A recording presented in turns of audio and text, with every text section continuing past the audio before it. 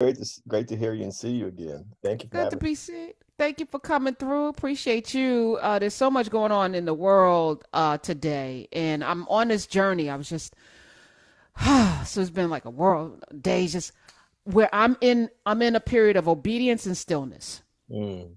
and as I'm looking forward to 2023, which is weird. These years are just piling up.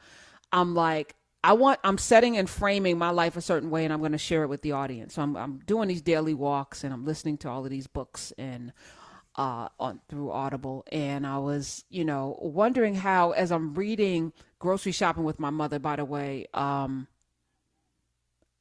masterful. Oh wow. I'm going through, and I'm actually going to ask you if I can borrow a stanza for a book project that I'm working on, because it was Yeah, just, yeah. like, okay, thank you, because you got to get permission, or you can only use 3 lines, before you get sued. I don't want to get sued by I'm not, nobody. I'm not suing you. No, All right, no. appreciate it. But I was like, this ode to your mother is raw, it's Mm. gritty, it's powerful, it's honest in a way that I expect from you, but I was just like, man, you did the damn thing. So before we get into these other topics, you said during the pandemic you had these thoughts. A lot of these poems in this book were you borrowed from before, but this particular ode, I feel like it's an ode to your mom, came out of your experience now being a caretaker. And I Yes. think about this as people are listening. Many of us are uh, evolving into these roles of from being parented to now being parents to our parents, or being caretakers. And there was a phrase where you talked about you holding her the way you looked into her eyes the way she must have looked into your eyes as a baby. And I was like, ooh, Yeah. ooh, that flip, and never saying I love you, never not liking to be touched, and all of the things you think of mothering. And you've talked about this in other books. But the way, so talk about this Well, grocery shopping with my mother. first of all, thank you so much, just for the opportunity. It's 36 poems. Only four are actually old poems. I crashed a lot of the poems in the last 2 or 3 years, honestly.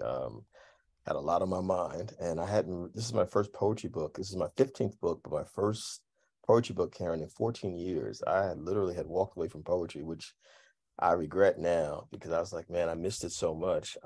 Life happens, but my mother got sick. As you said it, a lot of us, people have lost their fathers, their mothers, other elders in their family, and you do become at a certain point like the parent, the caretaker. And and I'm an only child, as I've talked about on the show before with you.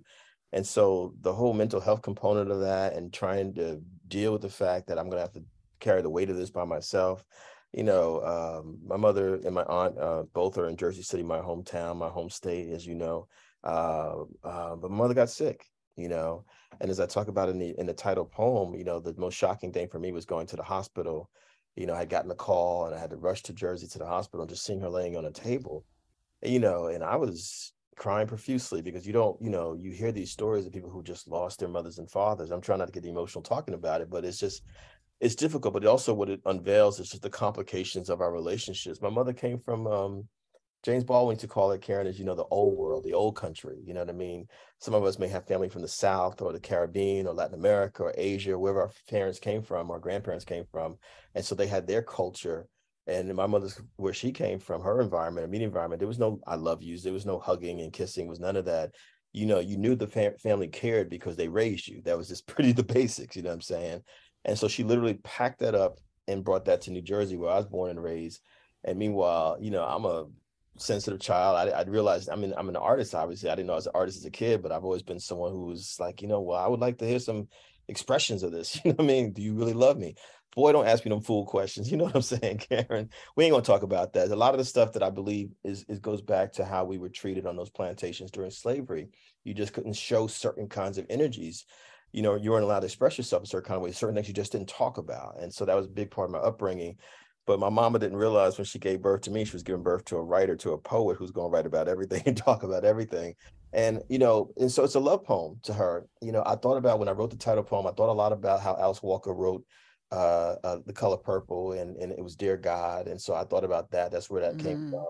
I thought a lot about how much Whoopi Goldberg means to my mother as a dark skinned Black woman, and when I Can was I young, read that? Can I read yeah, that? yeah, please. Oh, maybe you should read it. I believe my mother loves Whoopi Goldberg. Oh God, let me Can, find the page real quick. Hold on. page 10. I had a feeling you said page 10. I think it's page 10. Yeah. I had a feeling you were going to ask me to read something. I had the Well, book. I'd rather you read it because I don't want to mess up your good writing with my malaprops and mispronunciations. Well, the poem is called "Grocery Shopping with My Mother," and the lines go, "Ma ain't know nothing about no sexism or no classism. Ma ain't know nothing about Bell Hooks or Toni Morrison or Alice Walker, but she knew she was Celie before Celie was Celie in The Color Purple. This, God, is why to this day I believe my mother loves Whoopi Goldberg, because when Ma sees Whoopi in the movies, she sees herself crashing through the broken glass of a dream deferred." And then you go on, to talk about this God is why Black people got therapy sessions. Oh, We name field hollers, spirituals, the Underground Railroad, the blues, jazz, church, dance, the chitlin circuit, prayer circles, funk, hip hop, Holy Ghost, barbershops. here's the line. Oh my God. I was like, damn. Black And Twitter. I never thought about that as our therapy, but when we say we don't have therapy, we absolutely find them in barbershops and beauty parlors. We find them in churches and dance halls. We find them in the places where we feel most comfortable, which is why it's important that we, embrace those things and not, and go seek therapy, like licensed therapy. But We this has been find our it in the coping. Karen Hunter show. We find it in the Karen Hunter show. I'm gonna tell you, sister, last time I was on the show, I think I hung out with you for 2 or however long it was. It was a couple of hours. It felt like I got so many incredible messages about what a healing space this show is for people. And so we find it in radio personalities, radio hosts, people who are media folks like yourself who've said, I'm going to create this platform for people because we need this. And not everybody's going to go to therapy the way I might go or you might go. Folks, still the stigmas around it. People might not feel comfortable talking to a stranger, but if you feel like you have something in common with people, like what you've created as a platform, that's a healing circle. That's a healing circle. That's no different than the older woman in that scene in Beloved, Toni Morrison's Beloved, where the people are just congregating around her. They're healing. They're healing. That's what you represent. And my mama, God bless her. It's it's tragic what racism and sexism together have done to Black women in this country and on this planet, as you well know. It's tragic if people are not able to get formal educations, able to process certain things. I think my mother's one of the most intelligent people I've ever met in my life, but because her education was snatched from her because of segregation, because only the boy, her youngest brother, was allowed to finish high school, and all the girls had to just go work and be the help, etc. It unwittingly it narrowed her way of seeing the world, and so that's what I was born into. But my mother didn't realize that she actually was a visionary, because it's because of her that I started reading at an early age, and it was because of her I went to a library and fell in love with books. It's because of her that I became a writer, because she's the first storyteller I ever met. And so I feel that part of my responsibility as a writer, as a Black writer, is to take the stories that I hear, including my own family, and do it with love. Yes, it's raw, yes, it's honest, but the thing that I've been very conscious of, and this is where my own therapy and spiritual work has come in, is like I had to get to a place of forgiveness and compassion for my mother, so that I can tell her story in a way Mm, that humanizes her, because mm, this is our people. This is our people we're talking about, and we've been through horrific stuff. Karen Hunter, you know what I'm talking about. You look at all yeah, the I stuff that do. you have on your walls right behind you. You know what I'm talking about. As I'm reading this ode to your mother, I'm thinking about my dad too, Mm, because he was raised in Newark, but his family's from South Carolina, in a very brutal home yep, with a lot of poverty, rats and roaches, and a lot of violence. yep. And for him to come out of that, to become all of the things that he ended up becoming, but it was complicated. And I think about growing up, never hearing that until he was sick, and then he wanted to get real sensitive. I was like, but you raised now somebody that just don't need to hear that now. So now we got what we gonna do emotions now? What is happening? So that flip, watching that when his own mortality was in front of him, change him in a way that was like, I love you. I was like, what? What Yeah. is this? For you, has Right. your mother made that flip into that It's funny you space ask of that emotion? question. She, every now and then, I'll, with me, my mother and I, what I started doing years ago, probably in this century at least. This My mother, century. like a lot of Black folks, she believes deeply in God. And so I'll just say, God bless you, mother. So that became my way of saying, I love you at the end of our phone calls or when I'm leaving her house in Jersey. God bless you. God bless you too. And every now and then she'll, I'll say, I love you, mother. I love you too. Rarely. Because who has loved her? Who's loved her? You know what I mean? And it's just, it's hard, man, and it's like it's kind of connected, Karen, because I've been working on this Tupac book forever, ever. So that's coming. It's coming, y'all. It is definitely coming. But it's been a deep dive. I've gone all the way back to ancient Africa, through colonization and slavery, Middle Passage, segregation, all of it. And the thing I keep thinking about, it is a miracle that Black people are here in this country, in the Caribbean, all over Latin America, Black folk, wherever we are on the planet, England, Toronto, Africa, given all that we've been through. And why would our mental health not be delicate given all that we survived? You know what I mean? So how do we, because I look at your mom in this book as a metaphor for the greater us, right? So Yeah. you're telling a story, you're telling stories through this, and it does read like songs in the key of life. There is, I feel, oh, I was like, and I'm not a poetry person because that's in touch with your emotions. I ain't really trying to do all of that. So I was like, I was like, what you trying to do, Kevin Powell? What is this? What is this? All right, I'm gonna have to stop reading because I ain't trying to be all Mm. caught up like that. But that's probably why I've never really tapped into poetry because I'm like that requires something more than what I want to delve into at this point in time. Being transparent. That said, I respect that. as we navigate this thing called life, what is your coping mechanism besides because I was thinking about this as I'm putting together this plan, mapping out this plan for 2023 for Mhm. this space that we're in right now. I was like, well, I've been on a 25-year journey. It was like people feel like, oh, your overnight success or things just happen. Even the process of writing, I got to get back to, and it's a process for me because I'm not a natural born gifted writer, Mm. as you are or many other people. Like I don't just sit down and bang things out. It is for me very much a technique. It is very much repetition. It is very much work. It is work to write books for me. So which means I have to put the work in to get the work out. And I realized, having been away from it, I can't just this is not like riding a bike. I can't just jump back on and bang out 15 chapters in a week and like let's go. I used to, that's when I was writing every day. But what is your process? Whew. Well, let me say this first and foremost. I think that every way that we speak as a people is poetry. If you're from the Carolinas, it's Geechee Gullah. If you're from Jamaica, it's Patois. If you're from Haiti, it's Creole. If you're a Black person from certain parts of the UK, it's Cockney. You know what I'm saying? And so I think that just the way we speak is poetry. When you're talking about your father, I imagined his South Carolina and Newark, New Jersey accents coming together. Like that's poetry. And I think that I want to demystify it because it's like, I love poetry. I was one of those kids who grew up loving, before I knew there were Black writers. I love Shakespeare. I love Edgar Allan Poe's poetry, the sonnets of Shakespeare. I love Keats. I love Emily Dickinson.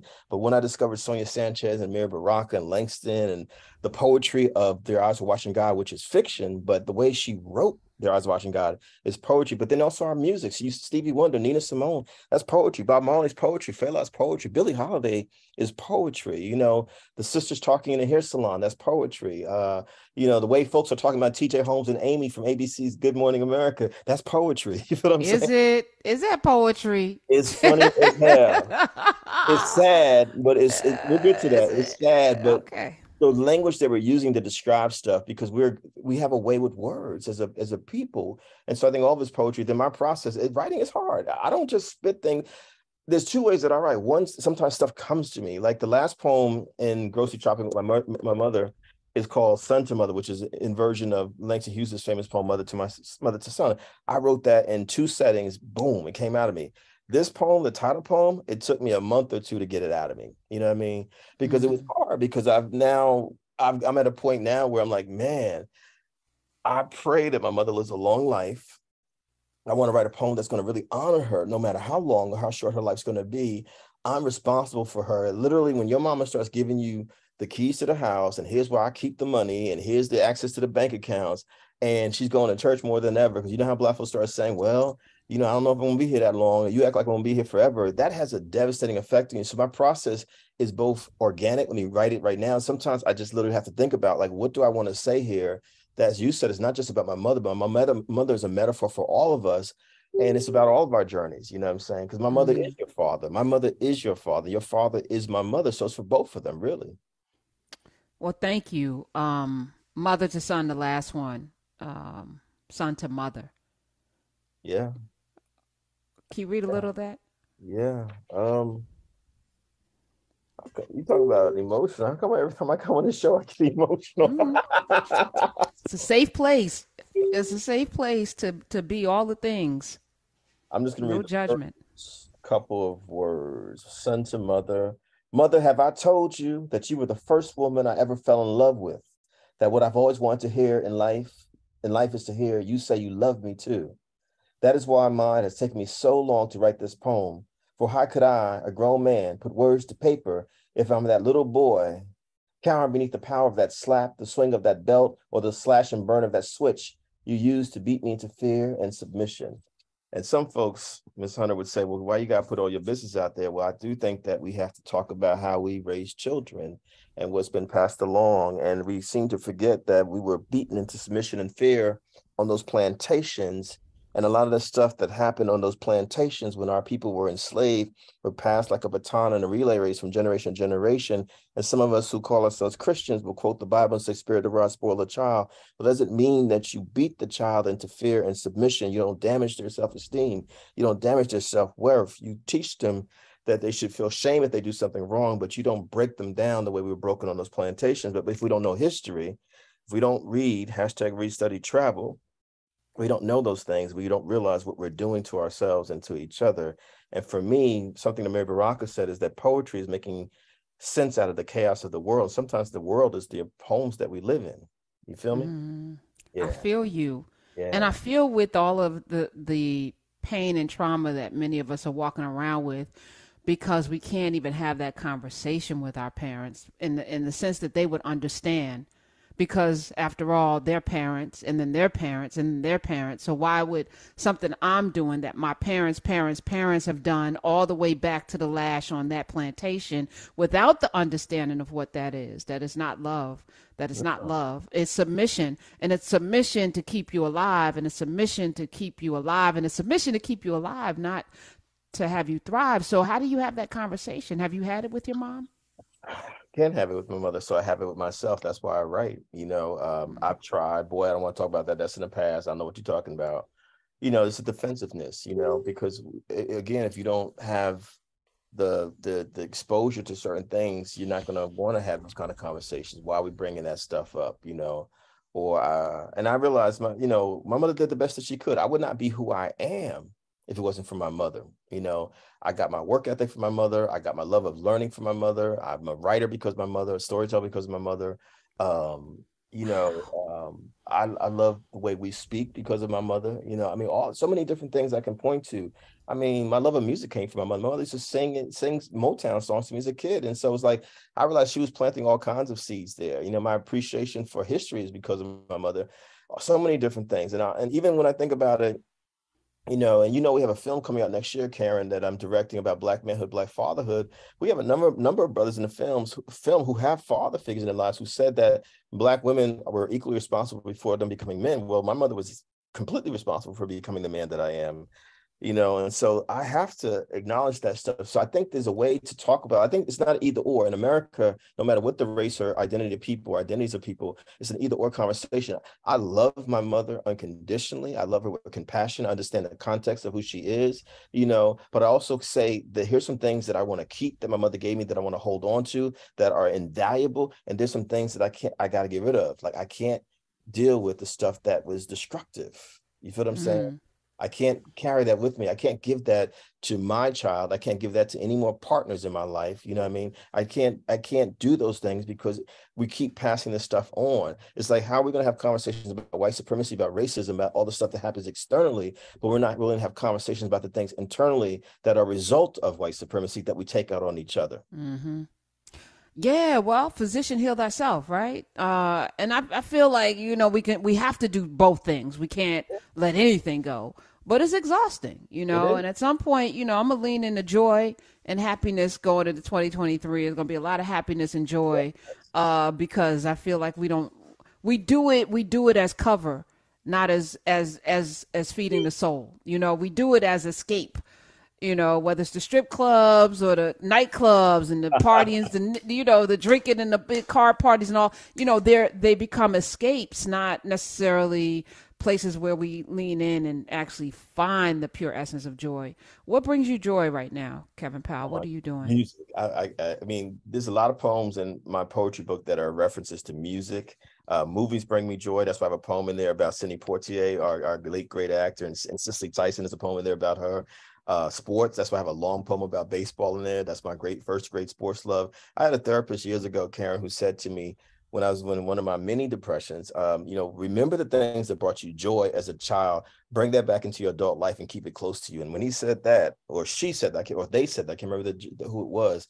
I was like, music, sports, movies, like those things, and reading. I'm like, and I have found in my life, if I don't have music happening for extended periods, and I definitely believe in being silent and meditating, I do that. But I'm like, I gotta have sounds, I gotta have music, I gotta have my movies, my vintage movies. It's just like I just saw Bamboozle the other day. I'm about to go see It's a Wonderful Life. It's like, again, Oh, that's for on my list. That's the, on my list. what I'm Yes, saying? it's It's my like, top five. Yep. and it's okay to be happy. Like I think that we think, especially those of us who are woke, quote unquote, that there's no space for being joy. And I think like what you're opposed to. If you say you're against all this other stuff, well, what is the world you want to build? Well, to your point, Karen, that world should actually include joy. If you feel like this world is miserable over here, then the world that I'm trying to create, the world that Karen Hunter has created, your space, it has to have joy. And look at. I have Maya Angelou behind me. I have art all around my walls. You have art, and you have images of Ida B. Wells there. I see Viola Davis behind you. I see Janet Jackson behind you.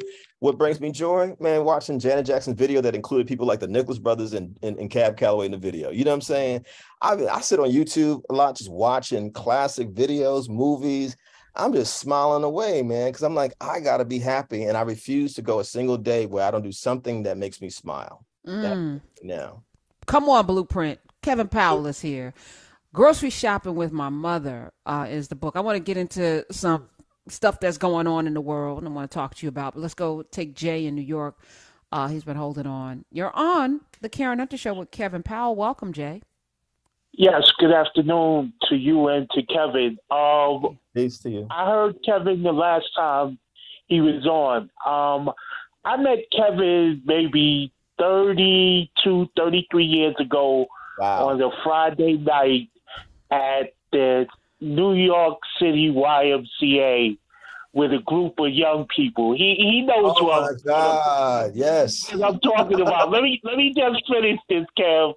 And the last time that I saw Kevin was on a Friday night at the Harriet Tubman Center.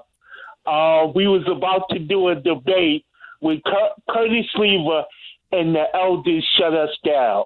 And let me say this to you, brother. I've followed your career since that point on. We haven't seen each other or really interacted. I want to say this to you, brother, and with love and sincerity. The best thing you ever did in your life was go to therapy. Because from the time that I met you at that young age, brother, you was a beautiful brother, conscious brother, but you was an angry brother. And we were all angry at that time because I guess whatever we was dealing with. But there was an intellect about you that was a little different than some of the other members of the group. And when I heard you talk about you went to therapy the last time you was on Karen's show, I said, man, that was the greatest thing that brother ever did for his life because it definitely made you and improved you into who you are today, man. And I'm so happy for your success. We have some political differences at this time, but man, let me tell you, you are a beautiful brother, man, and I really, really enjoy your growth and what you've done. And anybody who's listening to this program, therapy works. Therapy works. Mm. Wow. All praise is due to God and our ancestors. Thank you. I Yeah. it's funny, Karen, because I always tell people my partner now, I say to her all the time, you would have seen me back and I was wild. I was Yeah, wild. you were angry.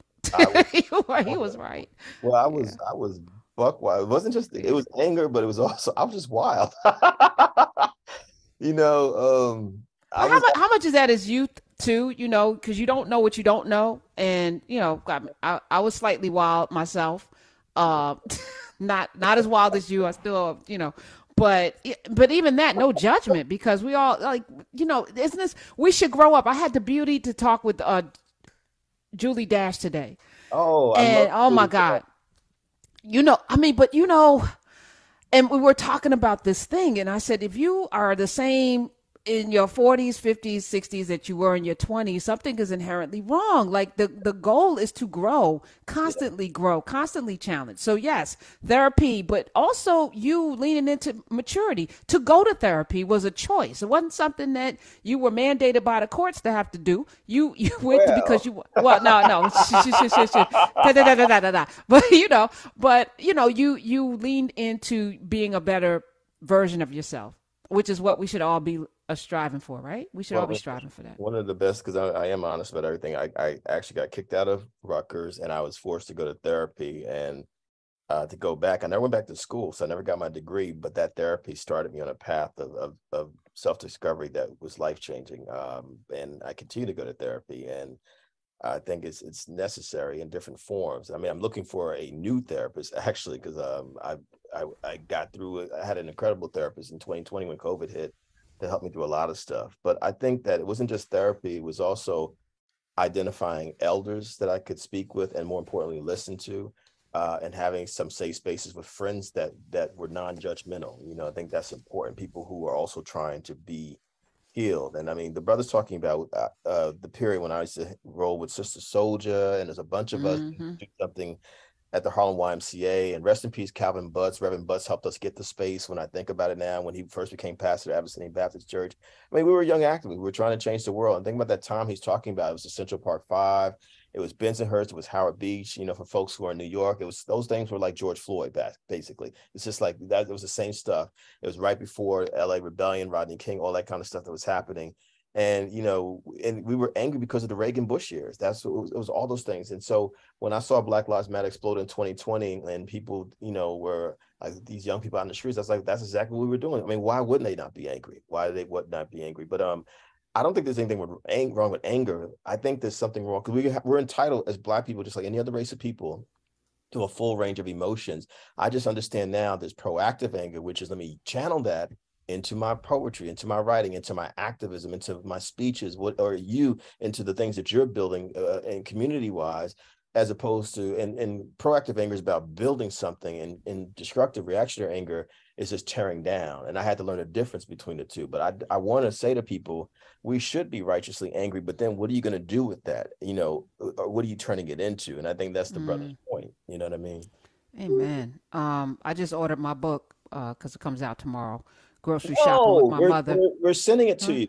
I So, know you signing mine, but I want to have one that people can, okay, I'm building okay, a library in real okay, time. okay. So this is the one people can put their fingers on. Thank And, you. that one, that's mine. That's my collector, Okay.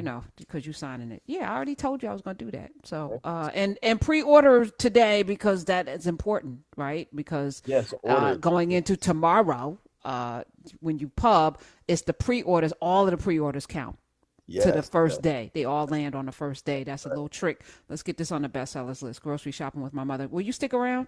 You got Absolutely. time? You got Thank time for you. me? Good, Thank good. you. Because I want to ask you about Kyrie when we come back. And Really? Van Lathan said some things, so I'm gonna come back with a Van Lathan clip.